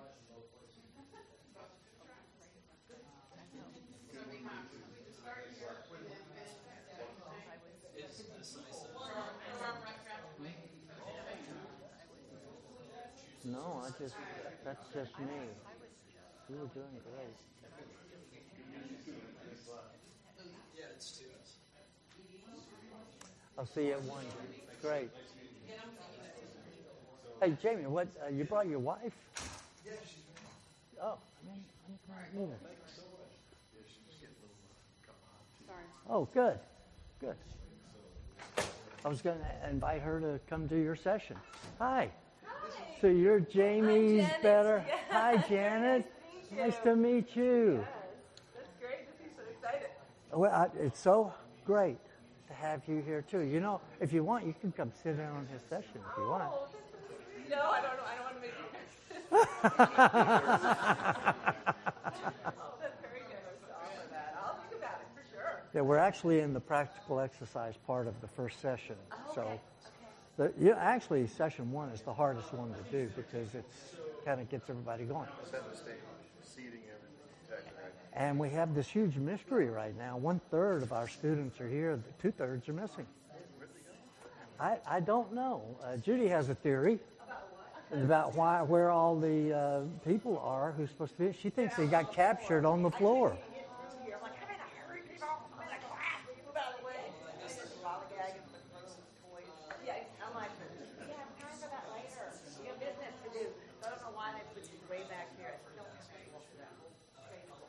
I think we will have people come into the CALEA Tower and take the elevator to the 2nd floor and puts them right here, instead of going up and coming through the exhibit hall. We did. We came all the way through. There's a million distractions. Free candy, okay? You're competing against Snicker bar. Yes, socks and pens. I know, I'm sorry. So what hotel part of a hotel are you staying in? Oh, okay. I stay in the lowest cost tower here too, because they pay for that for me. So I always make sure I'm a good steward of the chapter. But this morning, I noticed in my elevator it was sort of spongy. I'm coming down from the 12th floor, and the elevator door opened in the lobby, and I stepped out into water. The water, the Diamond Head is on the same level. It flash flooded, and the whole was, and Did you get woken up out of the alert? We were alerted. Oh, our phone went off, the alarm hotel went off, everything. we had alarms go off, and the thunder and lightning alone. At first, I remember the lightning, and I thought, who is up at this hour taking pictures off of their balcony? And then, boom! I thought, oh my God, this is like being back home in Alabama on a August afternoon. You're like, wait, what really happened last night? Because we both jumped out of bed with the alarm. Well, so you'll be back at 1, and you're certainly welcome to join us if you want to come in here and go home and tell the kids, hey, I saw your dad, and actually he's pretty good. He's actually pretty good.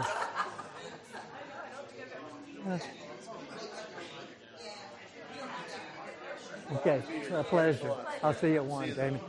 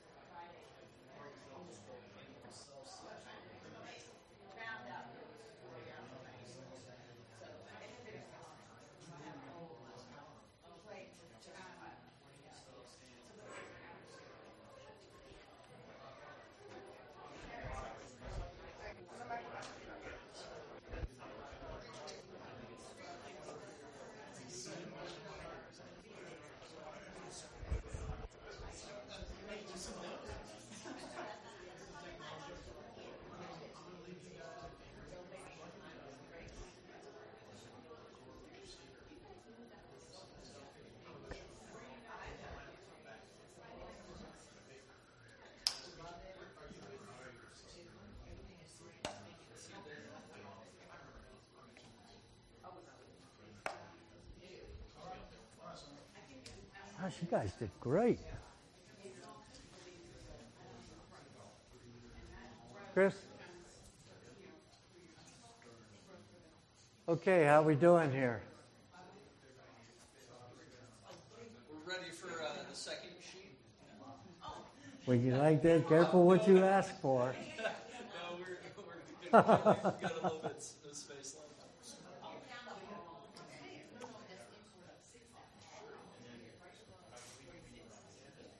So why don't we go ahead and get started and some feedback and some discussion.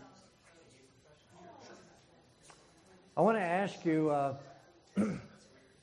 is anyone having trouble or any issues getting to the website? The shared drive, the Google shared drive, where so much information is located? Yeah. I think you got your access. Did you get in okay? I got in last night. Okay, good. Yeah, I was able to access it yesterday too. Yeah, so you didn't get the email. So Sean will have to get all that to you. Sean? Judy didn't get any of the earlier emails because she didn't know she was coming until today. Good. So that's where you find all these wonderful papers I wrote and all that sort of stuff. So we're going to spend about, I've got 10 of 11 here. We're going to spend some time in some feedback here and open discussion. And then we'll have a chance for you to, if you will, have an opportunity with your own outlines to synthesize what you've learned, heard, remembered, shared, whatever, here that you may want to note on a personal basis.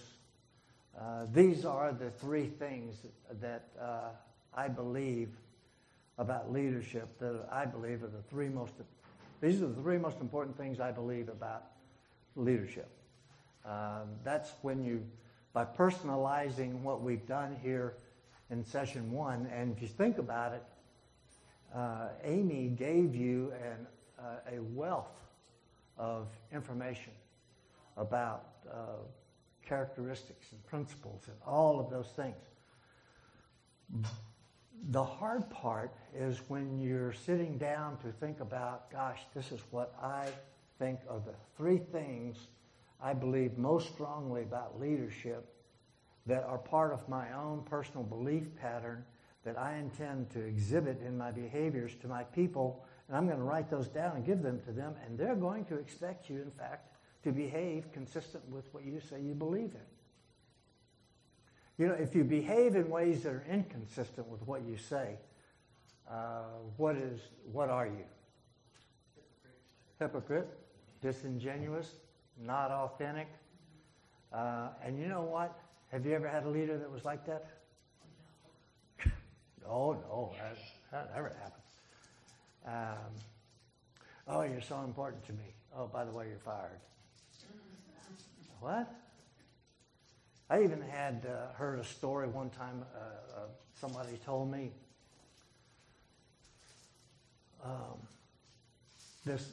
She said, I lost my job, and my boss, she told me that I was so good that I didn't belong there anymore. She said, what? What a crock of you-know-what. That's not being very genuine, very honest, whatever. Okay, let's go. Did I say this was group 1 or did I say this was group 1? Okay, why don't we start over here? Who's our emergent leader to brief the results here? That's all you. Now, by the way, what I didn't tell you, but I'll share with the other two groups here, is that, Jerome, you are automatically not eligible to be the briefer in the follow-on exercises. So by being chosen by your team as the emergent leader to be the first briefer, in other words, everybody's going to get their chance to talk. Go ahead. So the first one that we had, leader believes is growth is important.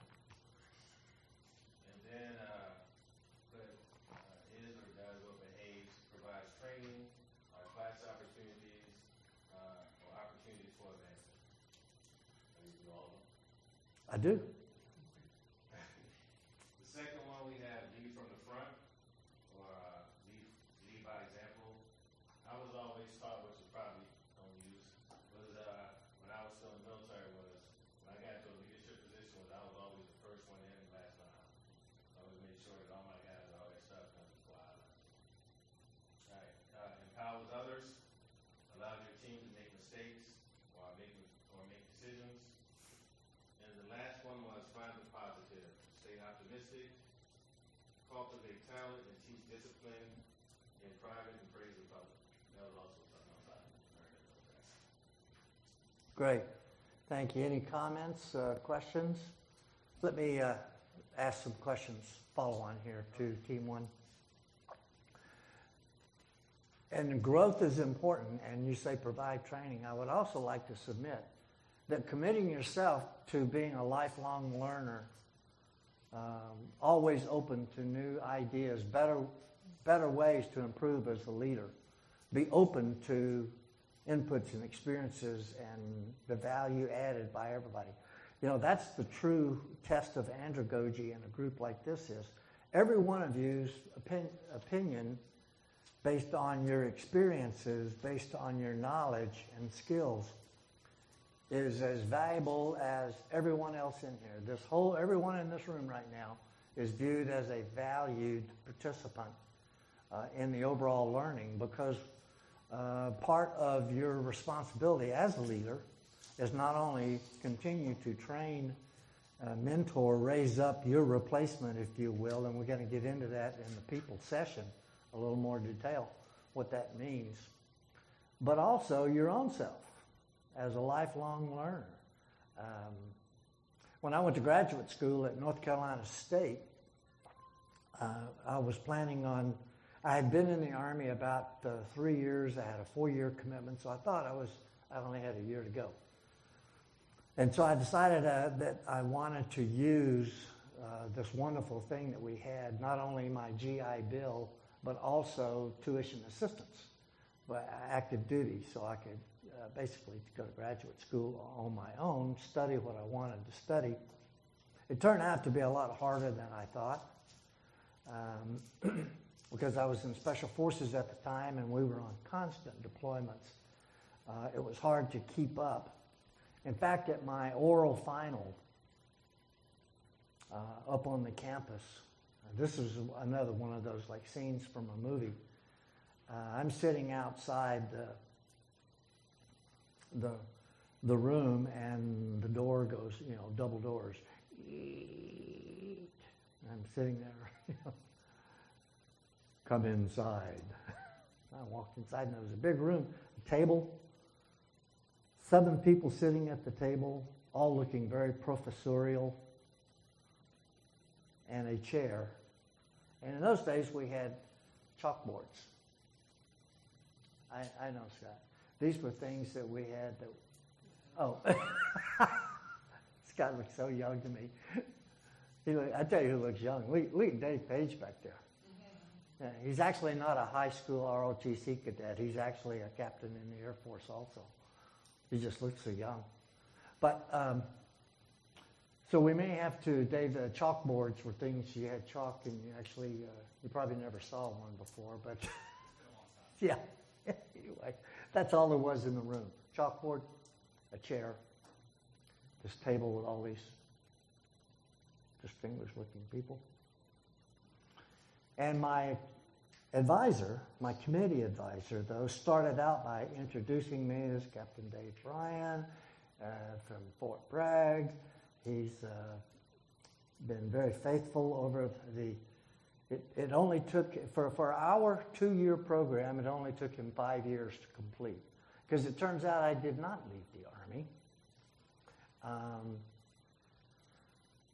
Sometimes the angels touch you and you don't realize it. I actually was on a deployment and I missed the suspense date on the item, do you plan to leave the service or not? It's like one of those notes in kindergarten, I like you, do you like me? Check yes or no. Well, I wasn't there to say, no, I'm not going to stay, or yes, I'm going to stay. I just missed it, so they assumed he's staying. So when I got back, it, you know, I finally, I think I was supposed to get out. And I went down to the personnel center and said, oh, no, you, by default, you optioned in for 4 more years. Turns out pretty good. Turned out good for me. I don't know what I would have been doing. I guess teaching somewhere in high school. But anyway, so he says, before we begin asking questions, I just want, and he pulls up this box and he pulls it out on the table and had all these envelopes and had stamps from all over the Africa and South and Central America, because I never missed a paper. Even though sometimes it was written on that yellow line stuff that we used in the military. Who invented that stuff, by the way? You can't.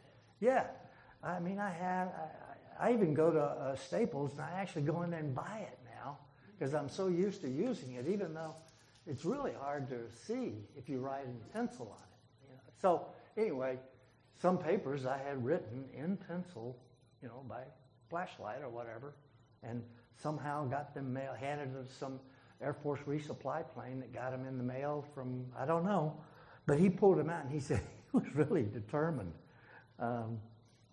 Some of his papers are actually worth reading, but we always found it fascinating that we had this collection of envelopes and stamps from all over the world because he never missed a suspense. Now, what was the point I was getting at here? So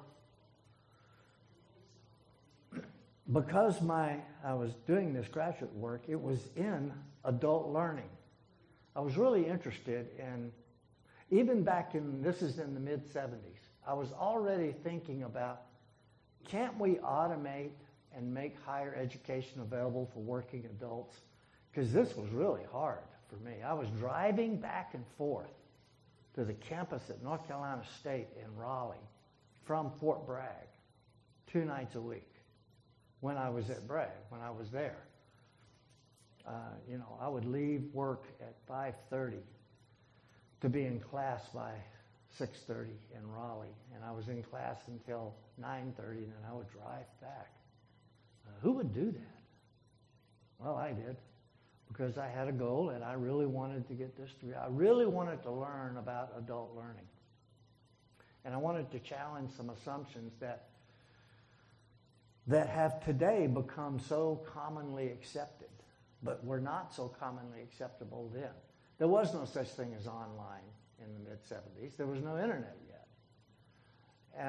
And I did not have any real vision about what I thought the internet was going to be, but I did know that we were going to be able to dial up and do things electronically at least. That would make higher education, because you see, up until that point, you had to leave your job and go to a campus in order to go to graduate school to get to work on your doctorate degree. There was no other acceptable alternative. And the schools that still require that are way behind the times. They're cutting themselves off from so many of us who love working for and want to continue to be lifelong learners, as good leaders should be. Anyway, that's the point, that being a lifelong learner. And so I really appreciate the fact that the first thing that Group 1 thought of is they believe that leaders who are truly exceptional believed in growth, not only for their subordinates, but, and I'm adding to theirs with your permission, this concept of also lifelong learning on their behalf, so that they're always learning to be a better and better leader. Any comments y'all want to add to? Really? So Nicolette, that was your idea first. Own it. Come on. All right. And the last point, whose idea was that? Find the positive. I think that is really powerful. Judy, was that you? I thought you were in Group 2. No, well, I don't know how you count it. I thought it was 1, 2, 3, and the ones who get together, all the twos who get together, all the threes. Well, you just seized the initiative and just moved out. Good for you. So what did you mean by that? Well, even Find though the you might positive. have a bad employee, you gotta find the good. Because if you keep harping on the bad, it just makes it kind of worse. So if you want to save the employee, try to pull out the positive energies. You know, Amy and I both are consultants. I think she's a great consultant. And, you know, people who pay us for our services don't do that because everything's great. They usually bring us in to solve problems, fix things. And sometimes it's really difficult to find the positive. There's always a silver lining somewhere. Exactly. Thank you. Amy, how about an example where you have been brought in and it's always a problem, right? Can you help us fix this? They know they got a problem. They know how to define it. But how do you turn it in and find the positive in it? Well, one of the things that I think we encounter is that when there is a problem, it can be leadership that is the issue, and leadership doesn't necessarily know how to get out of its own way and transition to what are better ways of doing business that people within the organization may be able to offer. So, and that's tough because it's like, how do you tell someone your baby's really ugly, but we can make it beautiful, right? So I think that's been a challenge, but it's something that I think a lot of companies need it. They realize that they've got great capabilities, but they're just not able to go from being tactical and strategic. How do they do that? And it's helping them, I think, understand what could be and then work with them to create the path to get there and get them to buy into it. You know, one of the common things that I run into, Amy and I have lunch together from time to time and compare notes about. I tell her all my secrets. She tells me none of hers. But we have small businesses that are couple-owned, and they've gotten to a point where they are a certain amount of revenue. And for some reason, it's somewhere in this range of 17.5 to about 25. And they're millions of dollars of revenue a year, and they're stuck. Now, they've got a vision of themselves that we help them realize about bigger. But then, as we'll learn later on in vision is a necessary condition, but it's not sufficient. There has to be a plan to get you from where you are to that. And where I have trouble sometimes finding the positive is when I realize, this happens more often than you might think, when I realize that the people that they have working for them that got them to where they are aren't the people for the next step. What do you do? I use the phrase repurpose. I mean, you don't want to just get rid of them, but they're not going to be able to, staying in the leadership roles they're in, they're not going to be able to go much further in the company. So you find a way, just find a way. You just have to be creative. And sometimes it's as hard as them throwing their hands up and going, I don't know what to do. And sometimes, though, when you simply ask the owners of the companies, if you were in their shoes, how would you want to be treated? What do you want them to do? Because they really like these people. They trust them. I mean, there's nothing downside except that they don't have the experience and the skill to move the revenue bar. Well, you don't come to that conclusion without all of that already having taken place. You determine through due diligence and all of that. This CFO needs to be maybe our compliance officer and do something different in the new organization because they're not good enough. You know, we got to get beyond our QuickBooks and get to something more sophisticated. So anyway, You can always find the positive, and that's the point I wanted to reinforce. And I can tell you that Amy and I run into that working with small businesses in particular all the time, helping them find the positive, find the way ahead that results in positive. Okay, group 2. Oh, was this 2? Yeah, we'll take 2. All right. How did I do that? 1, 3, 2. It's will wonders never cease. Okay. So, oh, I see. So I numbered you off. And then I said all the ones here and all the two. Ah. Of course I meant that. That's the way that's the way I meant it. I saw these 2 of those. I was like, let me go join them. Yeah, you said, I want to be part of that team. All right. A lot of the same themes. Maybe a couple I'll highlight. One, a leader believes in transparency. What does that mean? What does that mean? We'll get into what that looks like, right? So that behavior that shows transparency is you communicate often. You're sharing ideas. Mm-hmm. And another big piece of that, like what does that mean? That transparency too. And it's not on here, is trust.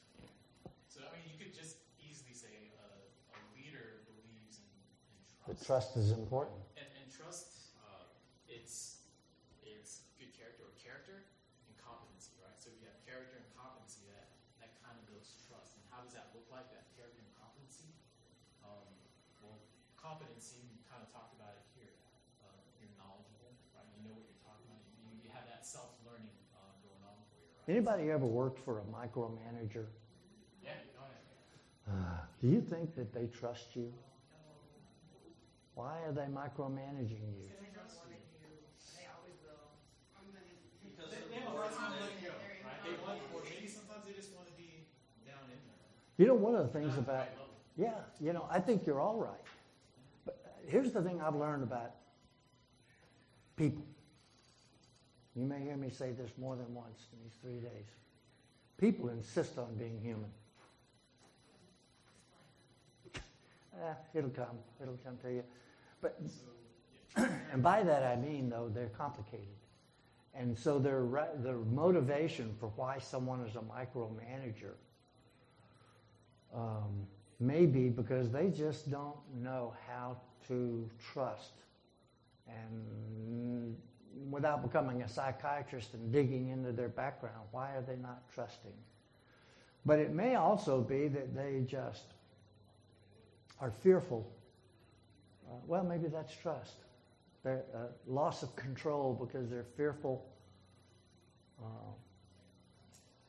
Maybe it does just come down to trust. I had to learn to speak their language. So I kept thinking they were the problem, and I had to kind of think, maybe I'm the problem. I know it wasn't, but I had to think I was, and then it came down to reading, talking in their language. Yeah.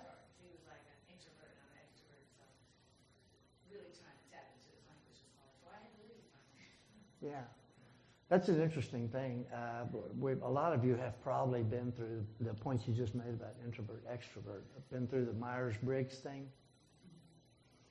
And by the way, neither is more or less than the other. It's just where do you draw your energy, right? That's the difference. I draw my energy from being in here with all of you. Sucking our youth, aren't you? Yeah, just dry. You're just gonna be bone dry by Thursday afternoon. But I know a lot of people. One of my best friends, she is really. She loves being with her grandchildren, but they exhaust her. As opposed to her drawing energy from them, they exhaust her, and she really likes some time with her books. In bed with the lights dim and just a single spot. I mean, like that little spot of light is. That's how she recharges. Exactly. And so people are different, complicated. Yeah. Cover one more point, and then we'll go to the next group real quick. That trust is the character and competence. So that character, your people need takes more courage. So drawing on some of the values that Amy went over. So courage. If they see you challenging things in a professional way, and standing up morally, that helps build that character, which in turn helps build that trust. One of the military types in here, I'm going to role play with you later on, and it'll be a surprise to you when it happens. But I'm so confident that I know how you're going to react that you'll see what, and it has to do with this issue of standing up, the courage issue, that critical principle and component of exceptional leaders. You know your boss has your back. And your boss knows you have their back. I mean, there are lots of people I have served with in the military that I would not want to share a foxhole with. Because I believe that they would think their best chance of survival is shoot me and take my ammo. As opposed to being in a foxhole with someone, I can tell this about you, Scott. You and I'd sit in there and we'd just hammer away at the enemy till we're both dead. Or we'd kill all of them and then celebrate with a hand slap. I know I can trust you. I can already see that in you, that you would have my back. You'd be aiming this way and I'd be aiming this way. And we'd fight it till the end without a shred of doubt that we would be there for each other. That's band of brothers stuff, right? That kind of trust. Gosh, if I could bring that to every business and I can't even get that in my church vestry. We have some of the most incredible competitions going on in the 12 people that our congregation elected to be our church vestry. I'm Episcopalian, by the way. Any other Episcopalians? Well, good. Then I'll tell jokes about Episcopalians later. No one will be offended but myself. But we do like to think of ourselves as the frozen chosen, or otherwise known as Catholic light. Anyway, I don't want to go there. I want this team. Tell me your number one, most important, 5-star belief that results in exceptional behavior.